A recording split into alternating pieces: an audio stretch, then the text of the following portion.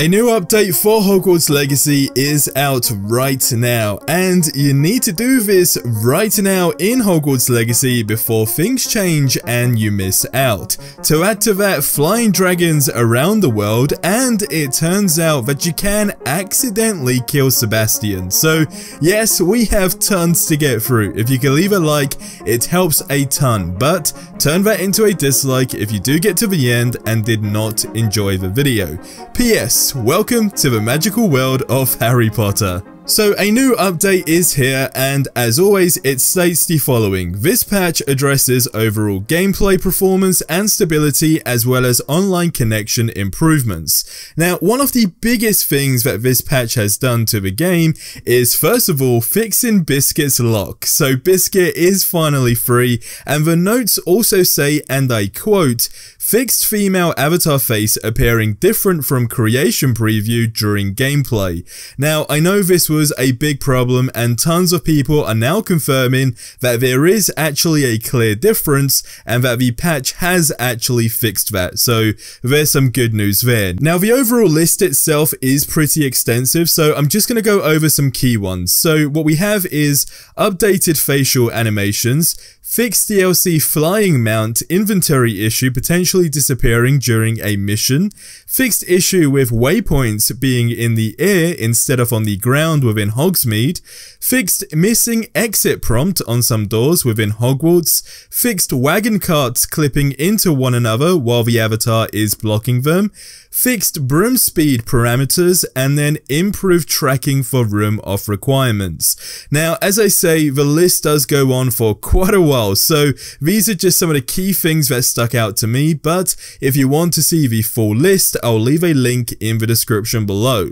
Now, you need to do this right now before you miss out. So, there is a glitch in the game that allows you to, well, surf your broom, but not just surf the broom, because you can do spells on the broom too, and you'll see me surfing on my broom and doing some flybys on some enemies, which, may I just add, is super hard to do, by the way, but if you can do it, it's a super cool feeling. But if you want to do this before it is fixed, all you need to do is head over to the location that you see on screen, walk towards the rocks, and then simply mount your broom in the direction that I am. Now, if you are lucky, it will happen straight away, but 9 times out of 10 it will take a few tries, but it never really takes more than a few minutes, at least from my experience, and it's totally worth it once done, as you can fly around the Quidditch pitch, past students, and overall it just has a really cool feeling to it. Now, the downside is if you accidentally remount your broom, it basically spawns another one. However, what I also found, which is really cool, is that it does allow you to go into a first person mode too. Now, not all the time, but sometimes, again, it just kind of glitches itself in that, I guess you could say, mode. Now, what you are left with is a cool drone effect that allows you to just basically explore the world and get some really cool cinematic shots if that's what you want to do, but it just overall, again, has a really cool feeling to it, so it's definitely something you want to give a shot right now before it is very likely going to be in the next patch. Now, talking about cool things, modders are doing some crazy things in this game, and flying dragons is one of them. Something that honestly felt should have been a thing already, but it looks and feels beyond cool, as if it was an actual feature in the game. Now, you can use 3 different types, and they all look great and even have the perfect sound effects. Now, I've said it from the start, and that is that I wish, and I seriously mean this, I wish big time that we were able to do this in the game as a standard and have other dragons attempt to knock our dragon down potentially whilst in midair. I just felt that the dragons were a big part of the game and definitely were in the marketing, so it does feel like a missed opportunity in my honest opinion. Now, what the modding community is doing right now is bringing these smaller features to life that we also hoped for, and what I really hope is that the devs are taking some notes and that they see if they can basically make this as something accessible in the future for the game, and if not in this version, then maybe for the next installment, because hey, we do know that that's their vision, right? They do see this technically as stated by themselves, as a long-term franchise, or a franchise in general. So that potentially means loads of DLCs and expansions, right down to quite literally sequels to the game, which again, we've gone over this multiple times, but it does seem like one of those games that literally just has so many endless opportunities, I guess you could say. And I've said it again a few times that I feel this game has at least a decade's worth of content. Now, if you disagree, do let me know in the comment section below, but I mean, come on, there is just so much that you can actually implement in this game. Now, it does turn out that it's possible to accidentally kill Sebastian in the game.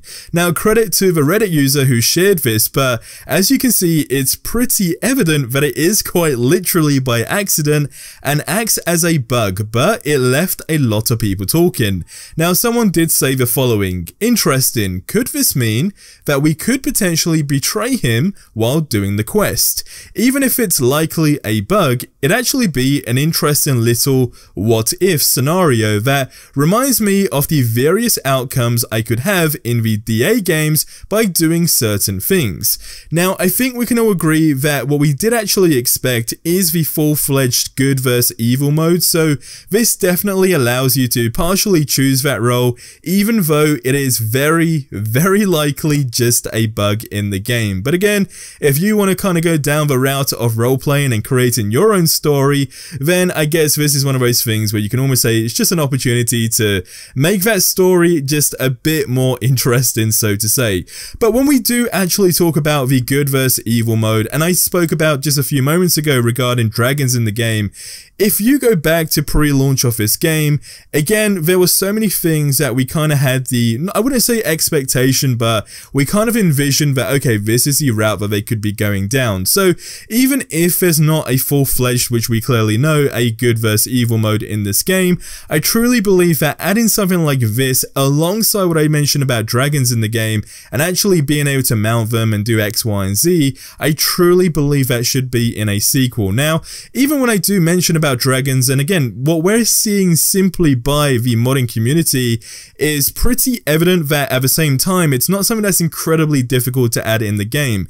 And one thing that's really random, which I know a ton of people have experienced, I mean, I technically have not experienced it myself right now, where you're just playing the game and you randomly see a dragon spawn on the map and then come down into the sea, take something out, and then fly away. I've not seen that, and I know there are tons and tons of people that literally have played hours and hours and hours of the game and are yet to encounter that. So there's definitely these random things in the game, but again, when it comes down to the animals and mounts and so forth, I truly believe that dragon should have been a standard, and I just want to see it in the future, because again, I think it's all evident and safe to say that a lot of people do just fly on the broom. Now, there are 60 days left, and well, fans are not happy about it, so check out the video that you see on screen right now.